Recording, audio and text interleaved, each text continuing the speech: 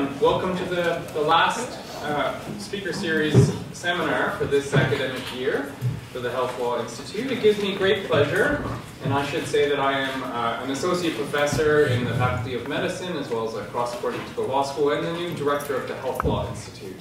My name is Matthew Herder, for those of you whom I haven't had a chance to meet yet. So it gives me great pleasure to introduce our final speaker in the 2016-2017 academic year Health Law Institute Seminar Series, and that is Camille Cameron, the Dean of the Schulich School of Law.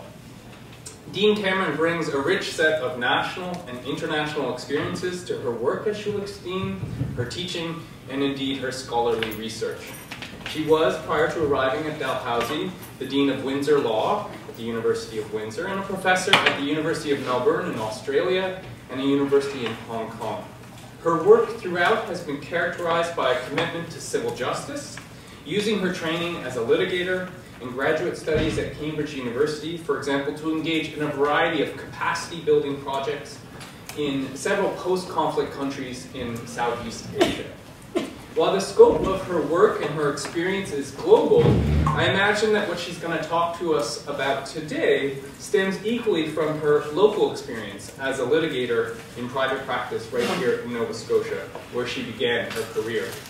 I think the focus on litigation and class actions as regulatory tools is timely and important, particularly for those of us who regularly attend this seminar, who are engaged in such an interdisciplinary field as health law and policy, where we are perhaps as much interested in how the law is understood and created by a variety of actors outside of the law, as much as what the law says on the books.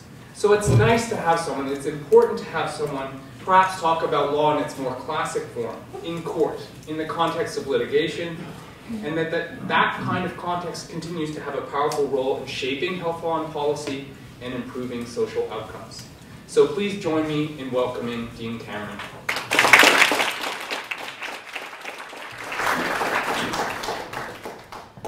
Thanks very much, Matthew. I'm going to begin by saying that I have some version of a cold/flu, so you'll just excuse a bit of croaking or sniffling. I thought it was better to come and deliver with those handicaps rather than not come at all. What I will do is present. I'll go through my presentation, and I think we'll save questions and discussions for the end, if that suits everyone. So today's presentation is called Litigation as Regulation, a Tobacco Class Action Case Study. Now, a title rarely remains intact from the time the promise is made some months earlier to the time you actually do the presentation, but I've decided I'm reasonably satisfied with the title, satisfied enough that I guess I won't mess with it or change it. I do, however, want to make a few comments about it. First, the question mark is there for a reason, because the question of the value of litigation to achieve regulatory aims in a public health context, or in almost any other context for that matter, is indeed a real question, with strong arguments on all sides. And how we answer the question will depend on various things, one of which is how we define regulation. As I did reflect on the theme of the presentation, I thought I might have substituted policy making for regulation, but I think it's good as it is for now. So the second part of the title is a tobacco class action case study.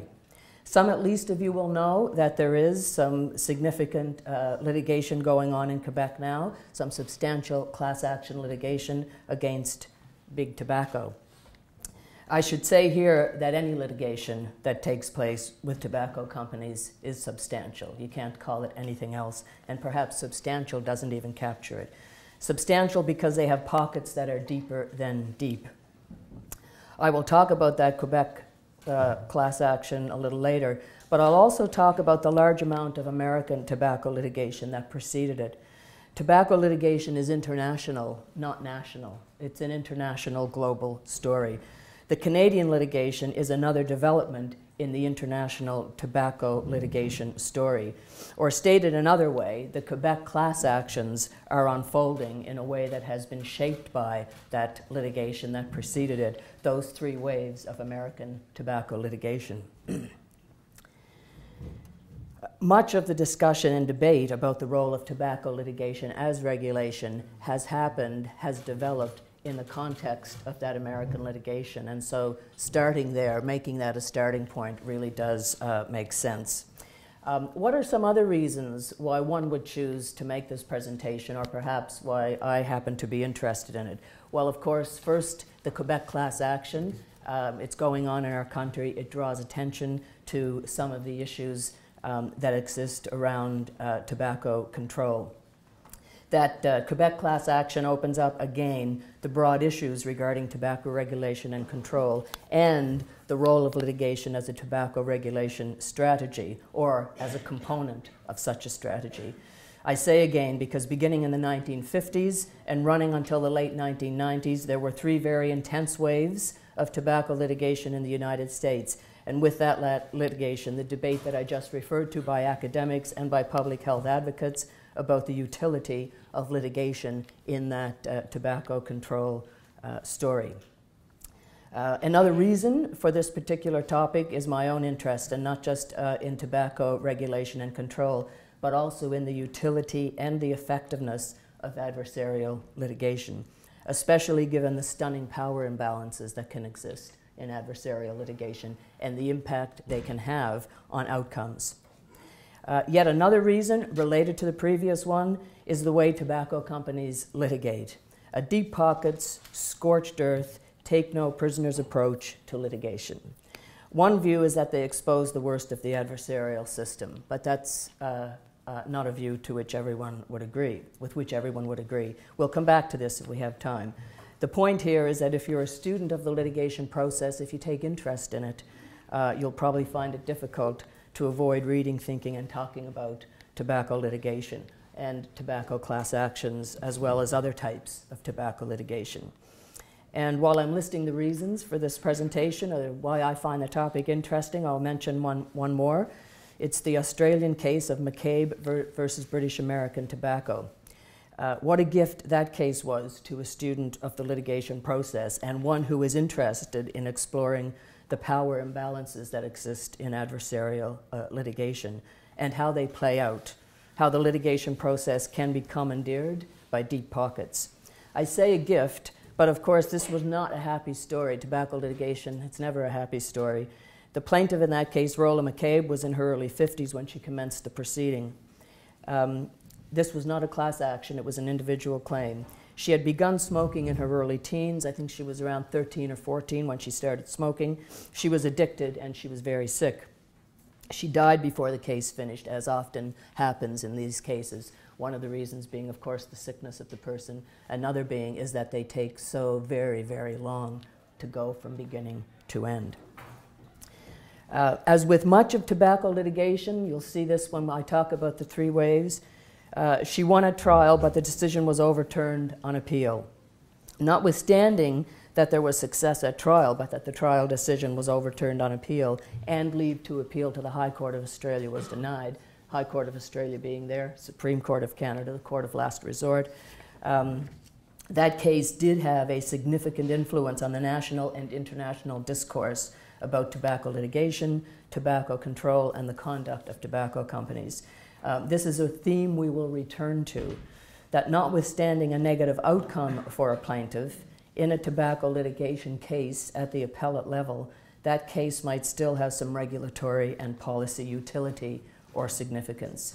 And those of you, some of you I know will have read the Lynn Mather article, and we'll talk about some of the things she says, but that's the point she makes, that if we're just going to assess the efficacy of tobacco litigation by looking at appellate decisions and whether there's a win or a loss, we're missing a significant part of the contribution that tobacco litigation can make to the overall control of tobacco. In the Australian case, one of the aspects I was most interested in and I wrote about had to do with a tobacco company policy, which they called a document retention policy. And the purpose of that document retention policy was to have a systematic way of destroying documents. The name, therefore, was quite interesting. I focused in some of my writing on the ethics of the lawyers who had become involved in advising the company on that document retention policy, which, of course, the title was a misnomer. Mather observes that as damaging evidence against the tobacco industry grew, the industry increasingly relied on lawyers. There came a time when the industry's research documents were all being funneled through their lawyers to attract solicitor-client privilege. So there's some introductory comments. I'll now move on and I'll proceed as follows. First of all, I'll give just a brief explanation of class actions, what they are, especially for the non-lawyers in the room. Then I'll describe the 3 U.S. waves of litigation. I'm going to then look at and analyze the debates as those waves of litigation were unfolding and afterwards about the efficacy of the litigation as a tobacco control strategy. I'll then briefly explain the Quebec class action litigation and consider it in the context of that previous landscape that we've just developed.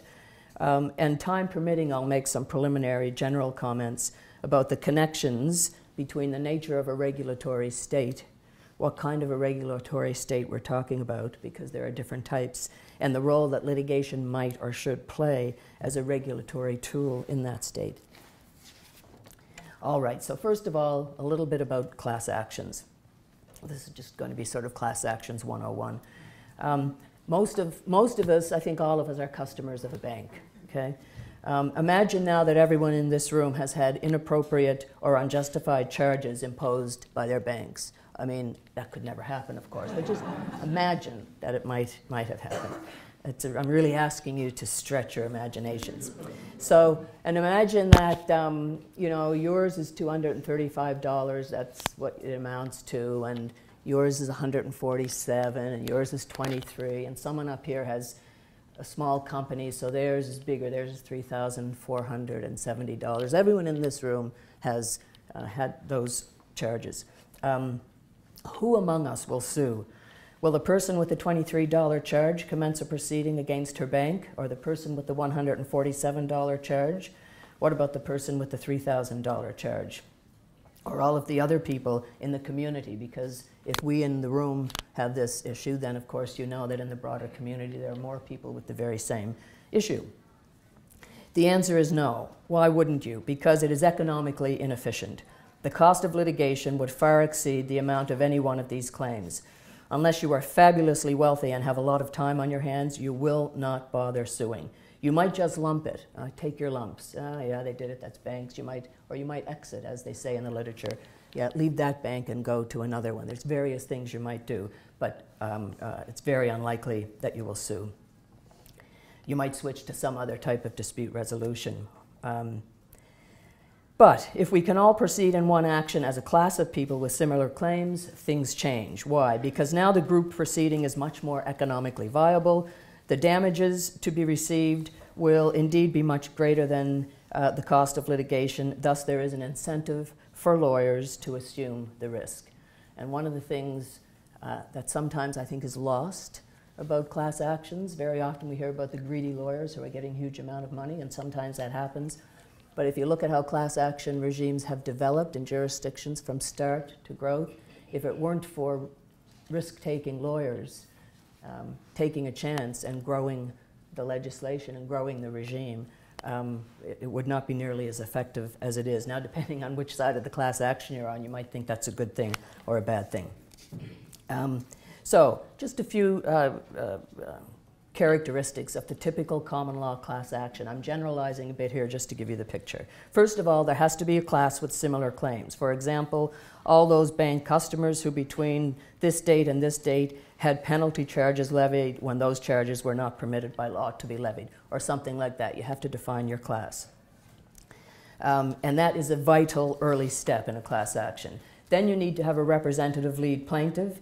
Even though there might be 20,000 people in the class, the case will appear, for example, if I'm the lead plaintiff, as Cameron versus the ex-bank of whatever. In most common law jurisdictions, but not all, the case has to be certified, which means at some early stage, after you've taken some preliminary steps, the court basically gives its approval, its imprimatur, that this case can proceed as a class action. Then, assuming it is certified, it will either settle or go to trial. Note that in civil litigation, most cases settle, but as we will see today, this is not so in tobacco litigation. And in the tobacco litigation story as it unfolded in the US, the tobacco industry had a strictly no settlement policy. In most jurisdictions, certification has become a hard-fought battleground because the concern of defendants is that once certified, the chances of success then increase considerably. So certification really has become a battleground. One other issue is the class action regime in question opt-in or opt-out. In most common law jurisdictions, it is opt-out. What does this mean? That once the class is defined, you are in it if you have suffered the loss described in the claim, just by virtue of the fact that you have suffered that loss. You would have to take the explicit step of opting out not to be in that class. Using our banking example, if we define a class amongst ourselves and we commence proceedings, and in the next room there are a group of people who have suffered similar losses, they are in the class. And what's the rationale for that? It's access to justice and its efficiency, and it's also deterrence. And just as an interesting aside, when I've taught classes that have a combination of students from common law and civil law jurisdictions, and I say to them, imagine that you're designing a class action regime for a particular country, should it be opt-in or opt-out? Most of the time, the students from civil law countries say it must be opt-in. They're focusing on an individual autonomy approach, whereas in the common law class action regimes, we've given more weight to access to justice and deterrence and trying to collect as many as we can in the particular class action. There are plenty of other provisions, for example, about notice and so on. And that notice has been controversial because, at least in the early days, the notice requirements that courts were imposing on parties were in the hundreds of thousands or even millions of dollars, which would, of course, make the regime less accessible.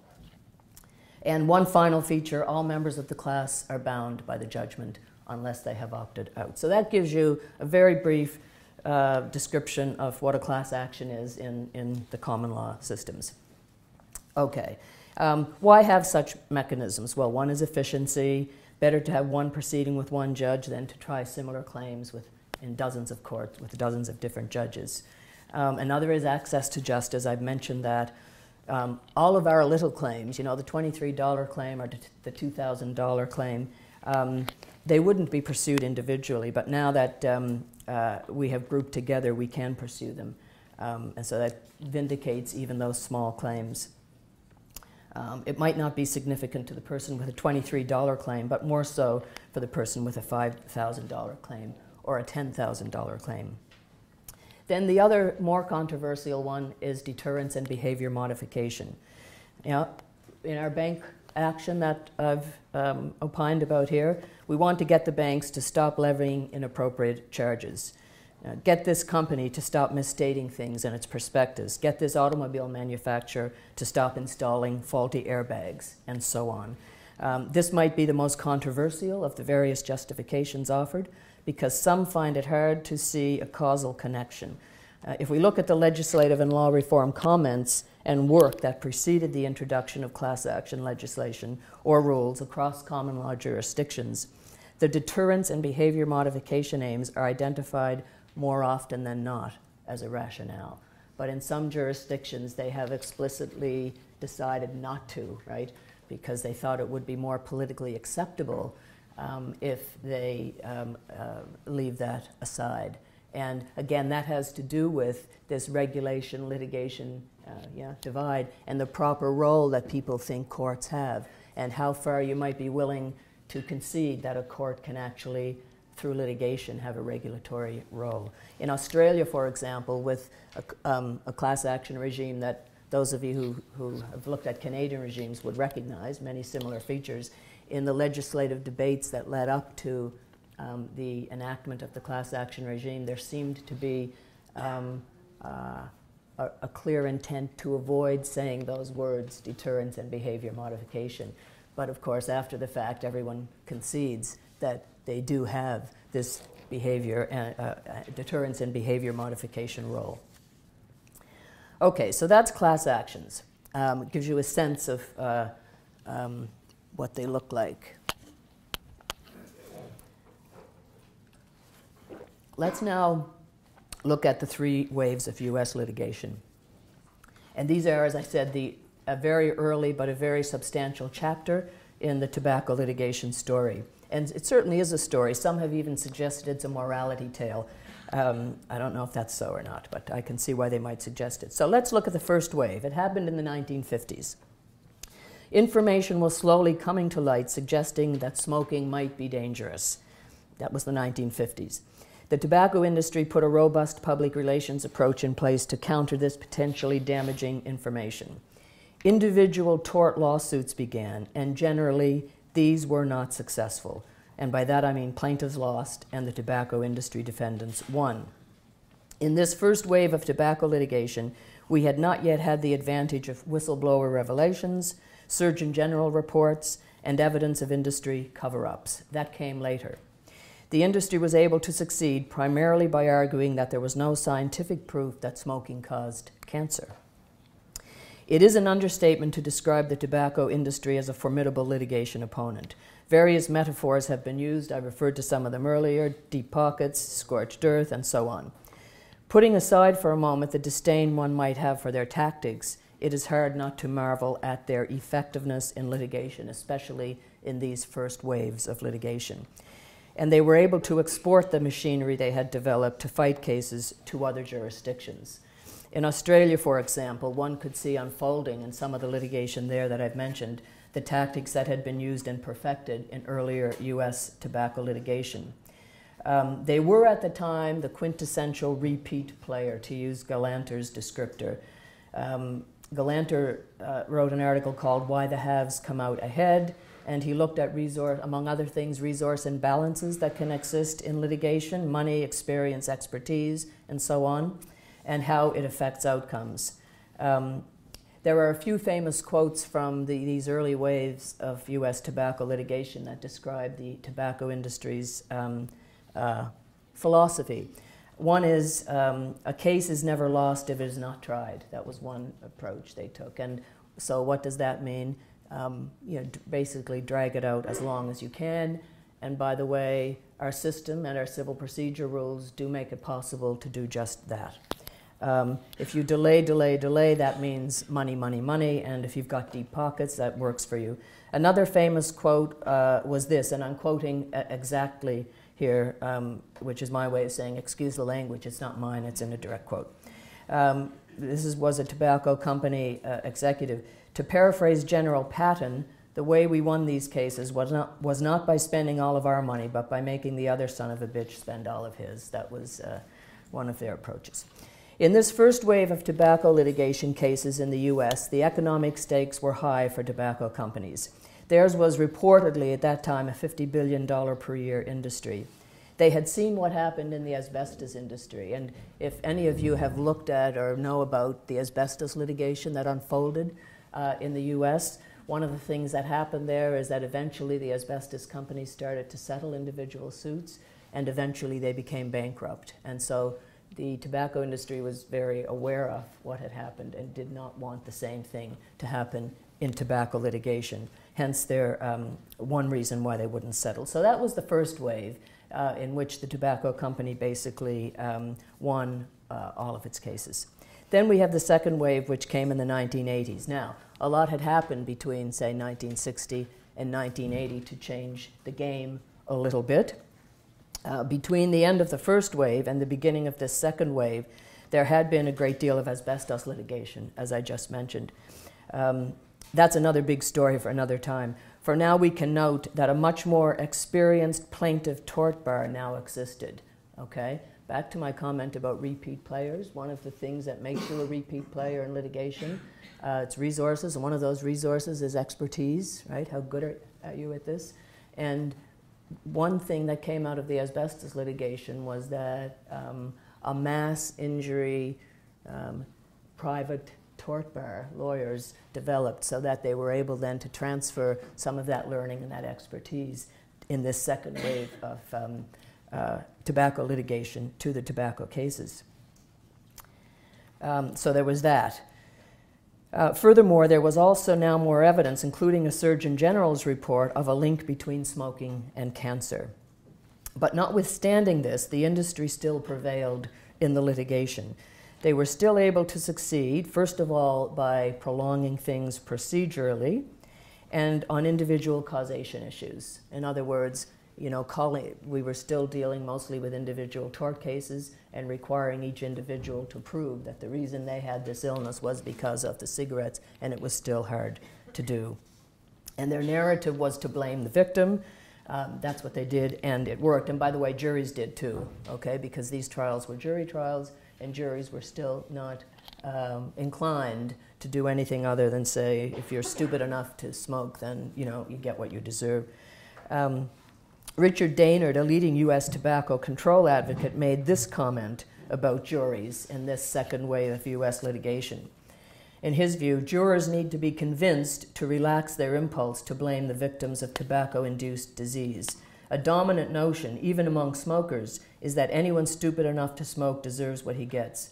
Ignored in this reasoning is that most smokers became addicted as teenagers and that most have tried unsuccessfully to quit. For those of you who are familiar with some of the tobacco regulation industries that governments and advocates have dealt with, a big one is trying to control advertising directed at young people. I don't know if some of you in the room might be old enough to remember Joe Camille, a cartoon character that was used to advertise cigarettes. And some research was done indicating that a very high percentage of kids actually were quite familiar with the cartoon character, which of course was the aim. But certainly one of the strategies of the tobacco industry was to advertise to and appeal to young people and to get them started young. Daynard, back to the quote I just made, Daynard also speculated, somewhat presciently I think, that increasing public awareness of the addictiveness of tobacco use can be expected to reduce the prejudice against smokers. And as the narrative shifted in that direction, that is what happened. He said, detailed evidence of unsavory tobacco industry behavior may redirect some public animosity towards the industry. He was right on these counts. That is exactly what happened, and things were probably already in transition in 1988 by the end of the second wave when he made those comments.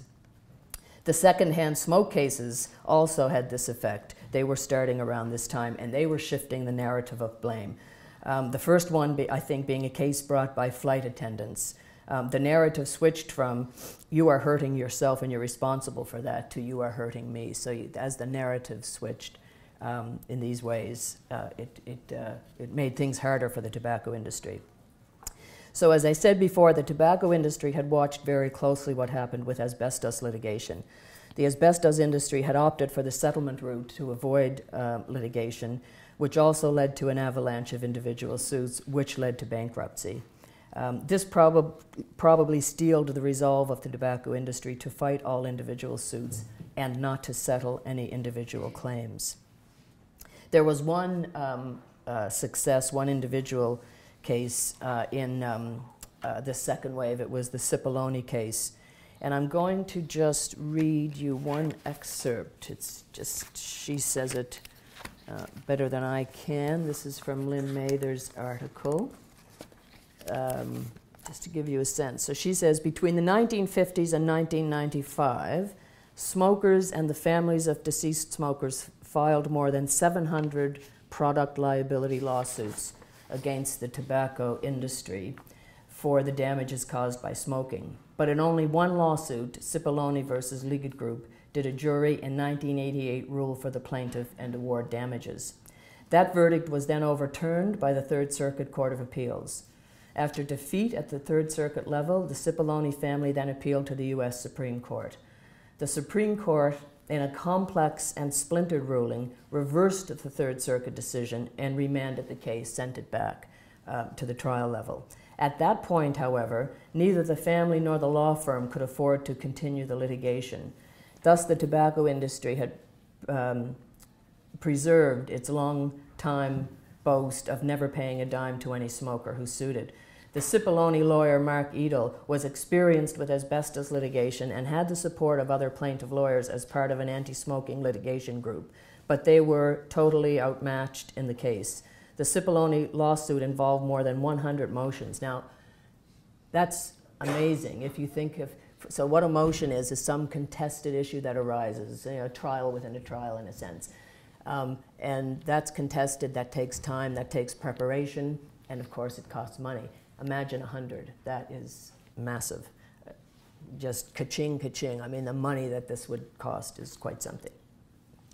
100 motions, most of which were argued, i.e. contested, several key pre-trial appeals, a 4-month jury trial, 2 petitions for certiorari to the Supreme Court, one of which was granted with argument and then re-argument before the court again. The estimated total plaintiff expenses, including out-of-pocket attorney and paralegal time in trial and appeals, were $3 million. It would be a lot more now for that same time. In contrast, the defense, the tobacco industry, spent more than 25 times that figure. The 3 largest cigarette manufacturers spent at least $75 million on their defense of one case, Cipollone. With figures like these for a suit against tobacco that gained not a cent for the plaintiffs, it is not hard to see why legal experts such as Rabin and Schwartz would disparage the possibility of tort law as a vehicle for policy change. I'm not as cynical as those people he's just referred to, but you can see what the challenges are. So that's a good example. So that was the only, out of those roughly 700 cases, that was the successful one. And in that, if they'd had the resources to continue, there was a chance that they could at the state level have brought successful litigation. It might have been the chink in the armor or the foot in the door, but they just didn't have the resources to continue. Okay, so that really gets us then to the end of the second wave. Wave 3. The third wave was different from the first 2. It included individual claims, but it also included class action and state claims to recover Medicaid costs related to state expenses incurred in dealing with the negative health effects of smoking. These state claims were a new component not present in the first 2 waves. There was also, and by the way, I think they were one of, that was probably the turning point in this story, those state claims. There was also a lot more information available now, some of it from whistleblowers. I don't know if anyone has seen The Insider with Russell Crowe, but that's based on Dr. Jeffrey Wigand, who worked as research director for one of the 3 large industries, and he became a whistleblower. And in fact gave evidence in, might have given evidence in the Quebec case, I'm not sure, but he became a witness in some of the tobacco litigation. And in addition to what we got from whistleblowers, because of all that litigation that had been happening, although it had not been successful, a lot of information had been revealed in the discovery process in that litigation. So in civil litigation, there is a process called discovery, where parties have to exchange documents, and as the documents were ordered to be disclosed by judges and became public, we learned more and more about what the tobacco companies had been up to, collusion, and so on. The causation and contributory negligence arguments used by the industry in the earlier waves of cases brought by individuals were irrelevant in cases in which the states were plaintiffs. That's one of the reasons why I say I think that state litigation was a turning point. These state Medicaid cases were based on epidemiological evidence, not on the conduct of any individual smoker. Remember that in the earlier waves, the cases were primarily individual tort claims brought by single plaintiffs. But Alderman and Daynard observed that the state attorneys general had some financing from their states and contingency fee support from private attorneys. And unlike individuals, the states were fault-free plaintiffs, against which the industry could not employ assumption of risk or contributory negligence defenses.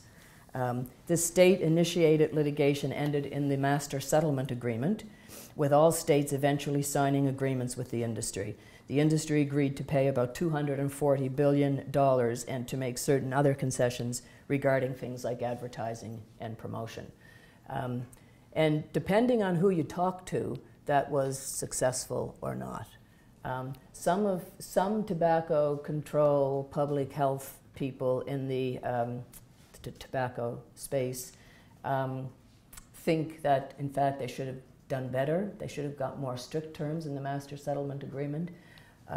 Others look at it and say, we got something, we got a lot more than we ever got before, and we finally got the tobacco industry to basically concede defeat and settle. So it depends on your view here. I happen to think that it really was a turning point and something did come from it. There were some specific regulatory changes that happened, quite apart from the more implicit advantages in a regulatory sense from the revealing of the information and so on in the litigation.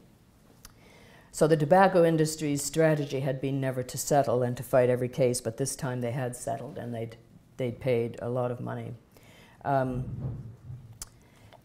I did note one parallel here, something that's been happening in the climate change space. I'm certainly not a climate change expert by any means, but this did catch my eye.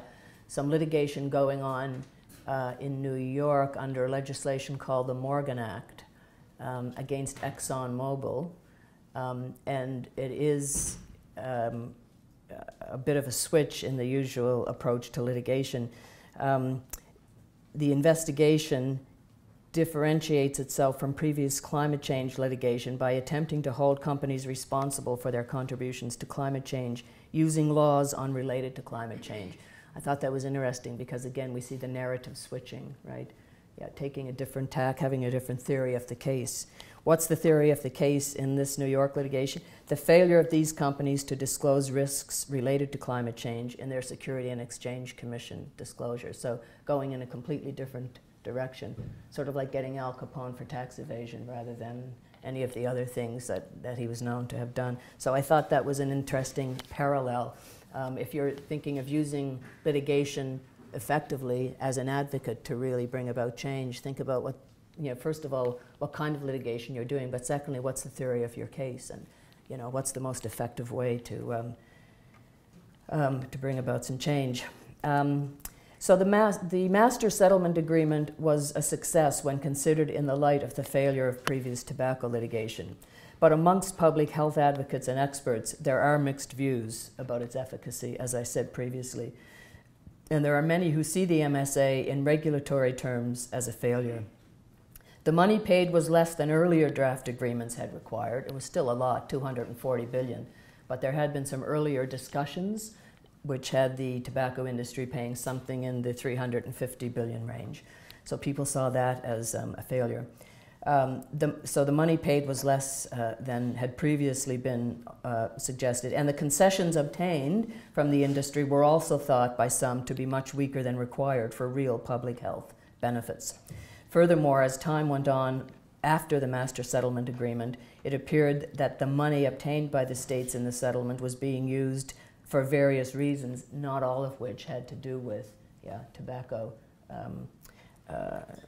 control. And one example was that one of the states tried to commoditize the value of its master settlement agreement contribution to pay off some debts that had nothing to do with tobacco control. So that's too bad. But there were some states that did actually use the money for various tobacco control-related public health issues. While state litigation to recover Medicaid costs and the master settlement agreement were the main event in the third wave of litigation, there were also a number of individual and class action cases, in some of which the plaintiffs were successful, but most of which were overturned on appeal. Litigation successes and failures are one thing. Here I mean the actual outcomes of cases, but there might also be success in the sense of achieving some positive policy health outcomes with litigation, independent of the actual outcome of a case. Daynard observed in 1988 that a major defect in the use of litigation as a cancer control strategy was that the tobacco industry was winning all of its cases. In his view, litigation would become an effective strategy once the plaintiffs had recorded a few wins. Mather takes a similar approach, I think, in her article theorizing about trial courts, lawyers, policymaking, and tobacco litigation. She analyzes the efficacy of litigation, but she focuses on the entire process and not just on outcome, right? And I find this quite useful because a lot of the critics of the value of litigation as a tobacco control strategy are looking at appellate outcomes, right? They're going to what the Supreme Court said or what the appellate court said and saying, well, it's a loss, so therefore it's not useful. Mather takes a much more holistic, organic approach to things. She analyzes the efficacy of litigation by focusing on the entire process. She suggests that lawyers, judges, unions, because unions got involved also in litigation to try to recoup their costs, state attorneys general, individual plaintiffs, and many positive trial court decisions had an effective policy-making role. And in her view, to understand how policy-making about tobacco became so conflictual from 94 to 98, that's when the states were bringing their litigation and led up to the Master Settlement Agreement, and why the industry offered to settle cases and submit to government regulation, we need to look at trial lawyers, jury verdicts, and judge decisions, topics that were virtually ignored in political science and in the analyses that were happening in this space in previous decades. So Mather endorses an approach that instead of focusing on appellate outcomes and instead of focusing only on Supreme Court decisions, focuses instead on processes and the various actors in these processes, and on the ways laws and judicial decisions can build social movements, compel policy changes, and develop legal consciousness. So she calls hers a bottom-up and inside-out approach rather than a top-down and outside-in approach. She says, to explain how litigation and trial courts have affected tobacco policy, I rely on a broad definition of policymaking as including a series of different stages, from problem definition and agenda setting, to rule establishment, to implementation, rather than only seeing policies as made at the point of rule enactment. She argues that while the Cipollone case, the one I told you about that went all the way to the Supreme Court, was remanded back, but by then they'd run out of money, the plaintiffs had run out of money. The Cipollone plaintiff lawyers had to give up because they had no money left. The opening created by the Supreme Court of the United States in their judgment, and there was an opening there that made the possibility of state success at the state level a live one, might just have been what was needed to send a message to the plaintiff bar that there is a risk here worth taking. And I want to stop there again. I said this earlier, but we can't underestimate the contribution that risk-taking lawyers have played here, okay? Eventually what happened, I think, the tobacco industry was able to shift the narrative again sometime in the late 80s to greedy lawyers. And once they did that, I think the landscape changed a bit. But if you look at what some of these lawyers did to make it possible to bring cases, you have to, I think, you have to admire them. And in fact, going back to the Australia legislation, I was there living and working and teaching in Australia and doing research on these issues when the legislation was fairly new. And so I got to watch it develop. And the real reason it developed well is because there were one or two gutsy plaintiff lawyers who put it all on the line. And what they put up with in order to have that first or that second success was really quite something remarkable, including extreme personal financial risk. But it grew the legislation and finally got it to the point where it was able to achieve some of its intended aims. Like class actions or not, they exist for a purpose. And risk-taking lawyers in situations like this where a lot of courage and risk-taking are needed really do make a difference for the good. And I say here, enter the entrepreneurial lawyer. Some people think entrepreneurial is a dirty word, but in this context, in the context I'm using it, I don't think it is. All right. Let's see. So let's talk about the impacts of the three waves. I've just got about 5 more minutes here, and then we're going to open it up.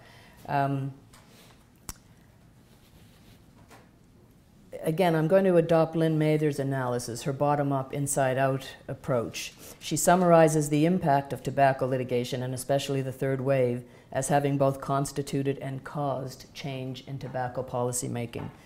In her words, the litigation and rulings redefined the tobacco problem. So problem definition, switching the narrative, is essential. Named it as worthy of legal attention, i.e., to appeal to some risk-taking lawyers. Created new players. Attorneys general, right, because of the state litigation. We now had attorneys general who come with resources and power. And private lawyers and conglomerates of trial lawyers, because one of the ways the trial lawyers in the US were able to actually take some of these cases was to basically form teams, get over their usual competitive inclinations with one another to form teams and actually pooled resources. And so that, in a sense, back to Galanter's repeat player, it made them a bit of a repeat player, whereas an individual lawyer might not have been. So I won't do all of that. Just a few of the things that come out of this wave. Disclosure of damaging information. Even in the unsuccessful litigation, lots of information was disclosed that told us about the industry and what it had been up to. Lots of media attention, which was increasingly adverse. Reframing of the narrative. I've told you about that, how the narrative was reframed from traditional individualized tort litigation principles of responsibility, assumption of risk, contributory negligence, to the language of fraud, deceit, and addiction. Now, there are others who present a less optimistic picture than Mather, who say, okay, litigation has a role, but it's complementary. It's not quite as central as Mather says. Okay, so just, I'll say a few words about the Quebec class action. And by the way, I should say, for those of you who don't know, we've got going on in Canada now that same state attorney general litigation. Every province, I think every province now in Canada has a claim to recover health care costs related to tobacco. I'm surprised it's not getting more attention. I was chatting recently with a former politician who had an active role in federal tobacco legislation and bringing it about and so on in the 90s. And he was making a similar comment and saying they should really be pushing this. And I suppose if they were thinking that this really is an effective way to bring about change, they might be. So it's not getting much attention. Started in BC with the Health Care Costs Recovery Act. The tobacco industry challenged it, went all the way to the Supreme Court. Supreme Court upheld it, and then other provinces followed suit. So now we've got basically a nationwide litigation similar to those American Medicaid cases. But now we've also got in Quebec 2 class actions, okay? One brought by a group of people who actually are suffering from cancer and other smoking-related illnesses, and one brought by people who, although not suffering from illnesses, are addicted. That's the 2 classes that have been defined. The plaintiff's claims state that tobacco manufacturers failed to warn consumers about the dangers of their products to consumers' health, and that they implemented policies to publicly deny the harmful effects, that they deliberately manipulated their products to maintain addiction, and that they were very much involved in generating scientific controversy and spreading misinformation. The actions commenced in 1998 and were authorized, certified in 2005. So it took seven years, never good at math, 7 years just to get to certification. Over 16 years of proceedings and 253 days of hearings, 76 witnesses took the stand, and over 30,000 documents were tabled as evidence. Fact witnesses included current and past tobacco company executives, federal public servants, a former federal minister of health. There were 8 expert witnesses for the plaintiffs and 16 for the defendants. Justice Riordan and his predecessors rendered more than 100, there's that magic number again, 100 interlocutory judgments, okay? You can see why it would take 16 years with 100 contested motions. And more than 40 of those were appealed by the defendants, none successfully. It sounds like the US tobacco story. The decision was released in May 27, 2015, in favor of the plaintiffs. In a 276-page judgment, Justice Brian Riordan of the Quebec Superior Court found the tobacco companies liable. He made an order for damages in the amount of $15 billion. All three tobacco companies have appealed. The decision was heard at the end of 2016, so it'll be very interesting to see what happens with that one. One final special feature of the Quebec class action regime, which is shared by Ontario but no other Canadian jurisdictions, there is a public fund that you can apply to get support for your class action. It's called the Fond, F-O-N-D-S, or the fund. If you are successful, then what does that do? That really removes a lot of the risk, right? Because without that, who's funding the class action? Basically, the lawyer is funding the class action. The lawyer is taking all the risk. Usually it's done on a contingency fee basis, which means, okay, if you win, you get a nice payoff. If you lose, you get nothing, right? And plus, you've incurred a lot of expenses in time and other ways. So if the fund accepts a request for funding, it can pay lawyer fees, expert fees, advertising in the newspapers to give notice, that's a big part of it, court costs and other expenses necessary, okay?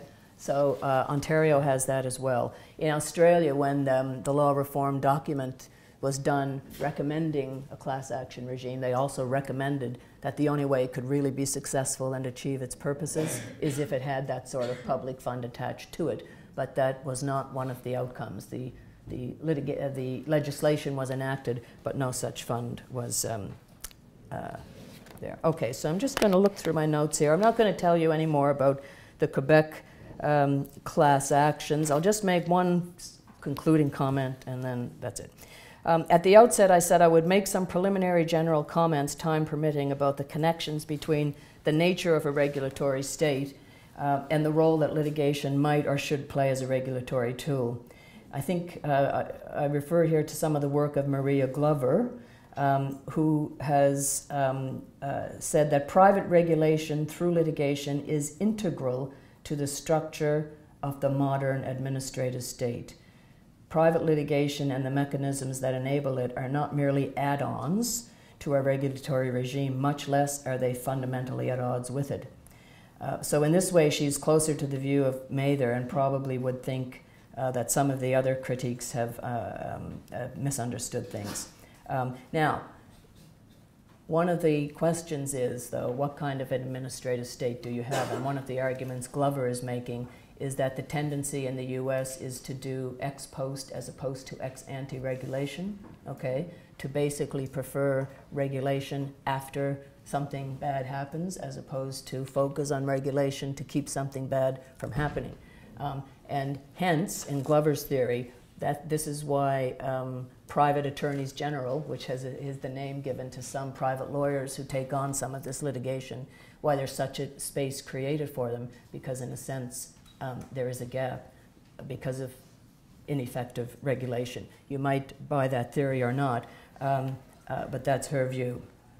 Now, just a comment from Justice Berger, I think. As Chief Justice Berger recognized, the aggregation of individual claims, he's talking now about class actions, in the context of a class-wide suit is an evolutionary response to the existence of injuries unremedied by the regulatory action of government. Now, that's written in an American context, right? So one of the questions I would ask as a Canadian is, what kind of a regulatory state do we have? And if I were then to ask and answer that question, I would do my analysis of the role of litigation under that umbrella, and I think the analysis would be a little bit different. One of the things I thought about as I was preparing for this presentation is what has happened in Canada from a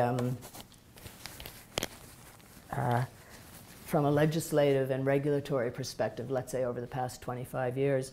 And what does it tell me about whether we are better, at least in the tobacco regulation space, at ex ante, before the fact regulation, as opposed to afterwards? And my conclusion is that we are actually. And in fact, just in the past couple of months, I'd be interested to talk to anyone in the room who knows about this. Health Canada has put out a consultation document, Seizing the Opportunity, the Future of Tobacco Control in Canada. The last time they did this was in 2012. And as I read this document, and think about it in the context of Glover's regulatory state comments, I am led to conclude, although it's tentative at this point, I need to think about it a bit more, that we are actually doing a better job in the ex-ante stage of thinking about how effectively to regulate tobacco control, and that would then, I think, have an analysis on the role we think litigation should play. So I think that's enough. I'll stop there, and I guess I've left you with a question, but that's okay. So I'm happy to take any comments or questions. Great, we have lots of time. Professor Kaiser has a question. I wonder if you think there's any template for best practices for legislatures to either facilitate the settlement of litigation or to obviate litigation. Is there any kind of composite picture you would recommend if you were engaged today to say, what can we do to make this happen? I guess I think maybe there's two questions there, and I think I'll sort of take the second one first. One thing I'd like to do is actually make litigation itself more effective, right? If, you know, should these cases take 16 or 17 years from beginning to end? I don't think they should. Regardless of the place we think they occupy, we're probably all going to conclude, or many of us, that they do occupy some place in our system for various reasons, not all of which would have regulatory purposes. And so that's one part of it. I would try to think about that. And one of the difficulties, of course, goes to the heart of what our adversarial system is and how it works and how it doesn't work. That's one problem. Related to that, I think, is the role of judges, which even though we've gotten better at the concept of a judge as case manager, I think we've got a long way to go. So that's the second part of your question, and it's how to make I'm supposed to be over here, aren't I? They told me not to wander too far. And I said, I promise I won't, and there I did it on the first question, is how to make litigation more effective. And then I have less of an insight into the first part of your question, and I think, if I've understood correctly, that it goes to the comment I was making about what's the nature of our regulatory state. It was interesting. I've done a read. I haven't done a word search, but in this document I just mentioned, the word litigation isn't mentioned once in it, right? The government document, seizing the opportunity, the next sort of 5-year plan, and they use language in here like calls to action and so on. And so I think it would probably be the kind of ex ante, before the fact regulation that's reflected in this document. Right, I think that's good. And advocacy, the role of advocacy groups in taking these issues seriously and feeding into them. So that's some of the, I don't know if that answers your question, but. Well, I didn't expect there would be a perfect answer, yeah. Because BC would have chosen it, or Quebec would yeah. have chosen it. Yeah, yeah. I mean, what BC and then all the other provinces are doing, they figured out, they saw the Medicaid state attorneys general litigation in the U.S. and figured out that this was a pretty good idea, and I think it is. So this is why I liked Mather's analysis, because Mather, some people say litigation is a complementary tool, right? Whatever word you use, but what I like about Mather's analysis is that she understands that it's not just one thing, right? It's litigation, it's regulation, it's advocacy.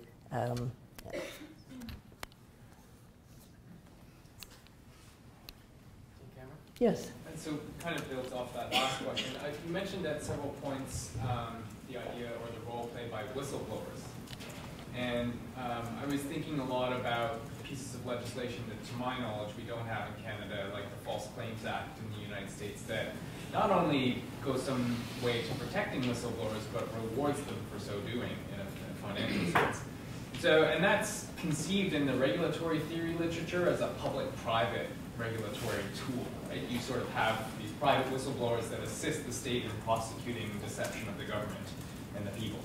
return. And so I wondered if you have any reflections on whether those kinds of legal tools might be useful in a context like Canada. Maybe less so in tobacco, where we sort of already know a lot about the harms, but an area that's near and dear to my heart around pharmaceuticals, where what's actually going on, the people with the knowledge, encouraging them to come forward isn't easy. So, do you have any reflections on those kinds of legal tools as part of this broader sort of set of tools for regulation writ large? Yeah, I don't know if you read a little bit about the life of Jeffrey Wiegand, who was the director of research with, I think it was Brown and Williamson.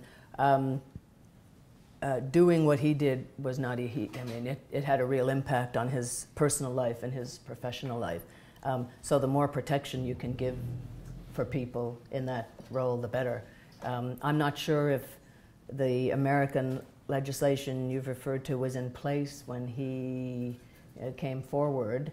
He lost his job. His personal life fell apart. He was bankrupt. It's hard. So anything to encourage whistleblowers to come forward is vital, and it is because look at the impact. One of the biggest positive developments in this morality tale, this tobacco story, is the revealing of information, right, through discovery and through whistleblowers. And so that and the master settlement agreement were, in my view, the things that really did shift things and readjust the balance of power. And so that indicates that protection for whistleblowers, that is a very good legislative strategy, would be to make sure that that exists. Again, back to the point, it's not just one thing, right? Yep. Yep. Thank you. I found that very interesting and I appreciated it. I wondered about the fund that you mentioned that you can apply to in Ontario and Quebec.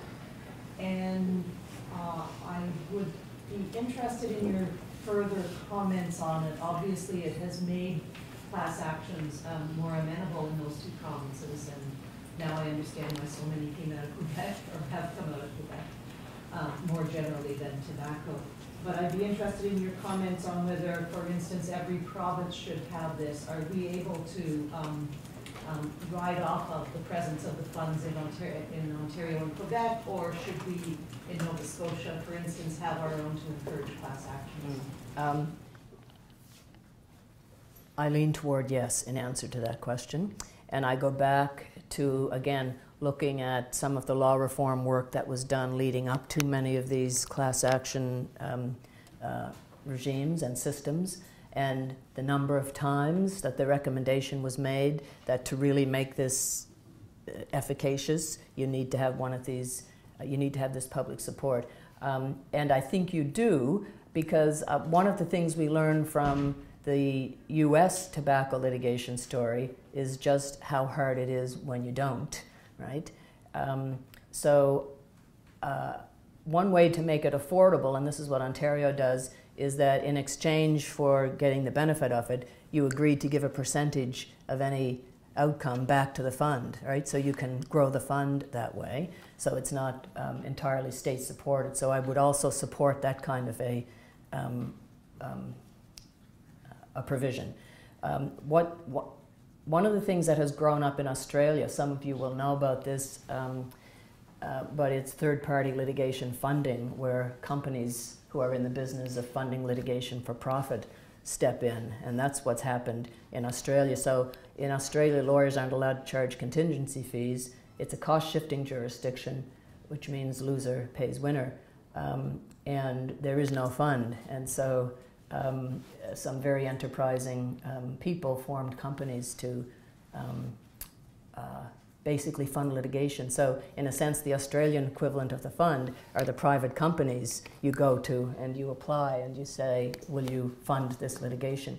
I don't like that model as much, although I think it's better than nothing, because again, it means the difference sometimes between the cases being brought and not being brought.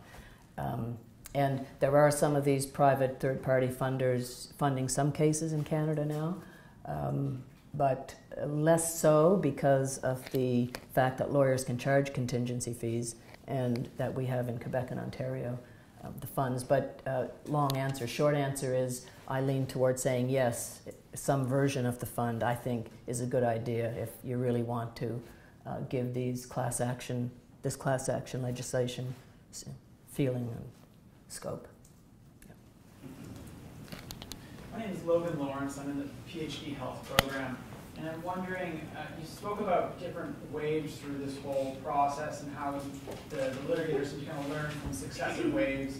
And I'm wondering if coming into new legislation around marijuana legalization, if you expect a similar kind of terrain, given that some of the differences that exist between, a long-standing tobacco industry that's very large and a very part of the pun budding industry that doesn't have a whole lot of money or time around it, but also none of the epidemiological data to suggest, some of the public health harms that marijuana might pose compared to the long-standing data we have now on the harms of tobacco. So are you thinking, is it possible that we might find ourselves in a space where lawsuits against marijuana producers are being considered? Is that what you're thinking? Among other things, I guess I'm also wondering if potentially, since there is some resistance from the public health sphere around the legalization of marijuana, if they can borrow from some of the experience that previous public health advocates have gained from the tobacco sphere, or if it'll be completely new territory. It won't be completely new territory. No, they can borrow because you saw it happening from asbestos to tobacco, and then you see it happening from tobacco to gun control, right? If you look at these, you can see that one is building on the other and learning from the other. So there would be a lot to learn. What I haven't thought about, it's an interesting question, and I guess I just don't know enough yet about the impacts of marijuana. What I haven't thought about is how that might play out in a litigation way, but that, I think, we're a long way from that yet, aren't we? Yeah. But yeah, there definitely is something to learn, no question about it, yeah. I guess the main learning, the reason it was so important in tobacco litigation is we're talking about mass harm, right? Asbestos, tobacco, gun control, these are situations of mass harm, and so that's why I think one was useful as a learning tool for the other. So it depends on what the harms are in the marijuana space. Yeah. Of course, government's not always on the side of the angels in terms of, its position in relation to mass harm. So I think of the blood litigation in the past, or residential schools, which was a long time, coming to the settlement, and prison litigation now. So often, government itself is on the hook. So I wonder to what extent that plays a role in the willingness of government, say, to, be open to these sorts of funds that we've been talking about, and what might make the difference between, a government like Ontario that's open to that, to encouraging class actions through such a mechanism, and one that is going to balk because that might actually end up more vulnerability as opposed to the story we're telling. Yeah, interesting. Encouraging government's regulatory aims. We don't want to empower somebody to sue us. Well, yeah. Government's great at blocking litigation as well, as we know. Yeah. So if I think about some of the work, some of the discussion in the Quebec, so much of this is political, right? And so much of this really does depend on what's the political climate and who's in control at the time that this is being debated. And that's been commented on in the Quebec situation. And also, if I think in Australia, I think there was a more conservative political climate then, and so not only did they not say no to the fund, but they even wouldn't acknowledge deterrence and behavior modification as, right? So much of it depends on that.